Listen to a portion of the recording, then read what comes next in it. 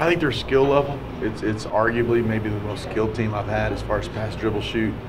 Their intelligence is one of the smartest teams we've ever had. And then we just have a lot of versatility. We got, 3 or 4 guys that can bring the ball to the floor, make 2 passes, and end up on the block. They can play inside and outside and do all the things. And so I think they just give us a little bit more versatility. We don't have to rely on one person. They're very content in making sure the ball finds the right person, and whoever's open shoots it.